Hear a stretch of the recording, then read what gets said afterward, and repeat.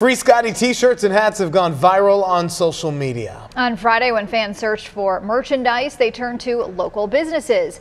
Tag Swag stitched these free Scottie hats, and the owner says they still have people calling to place orders. And Custom T-shirt print shop on Bardstown Road, Dirty Tees, was able to whip up dozens of free Scottie shirts in minutes for fans Friday morning, who then sported the shirts at Valhalla.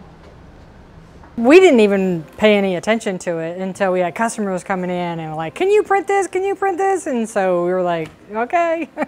So we did, I don't know how many we did, but we did a lot that day.